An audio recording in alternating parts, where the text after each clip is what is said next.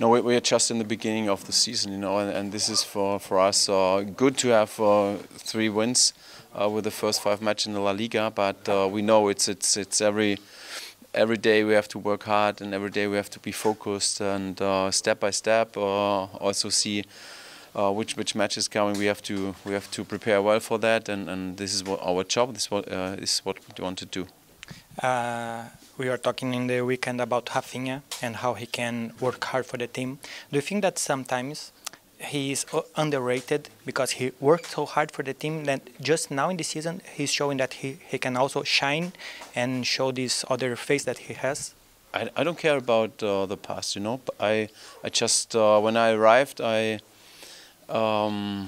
then when he came to the team, I saw a player who is very professional, who give us you know, in the defense, who started the pressing. He's really good, and with the ball he's also unbelievable. He's good, and he have a high quality also to score goals, to give the last pass, crossing, everything, and also against the ball he is with, and without the ball he's really good for us.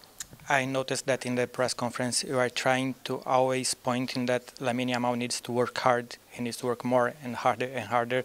Champions never rest, like you said in the weekend. There is a lot of euphoria and enthusiasm, and everyone's talking about him. Do you think that for someone who is 17 it can be hard, and you are trying to keep his foot on the ground?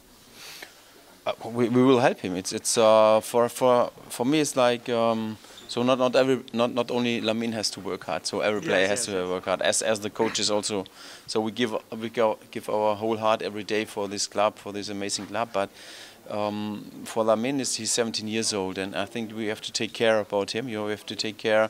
There is not too much pressure on him, because now we see also that he always. In the matches, he's the one, who can change the match, and this is also why we win 5 titles. Not only about him, but also he helps us with his quality. But a lot of other players has also a very outstanding quality. This is at the moment. This is the good thing we see every game.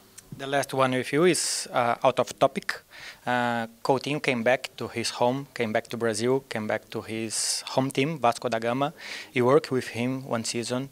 How was for you working with Coutinho, and do you think that in Brazil we will enjoy his football? Philippe was also an unbelievable player. So when I always remember when he and Thiago make their technical skills, it was unbelievable to see, and we enjoyed that a lot. So I wish him all the best in Brazil. He's a great player, but also a great human.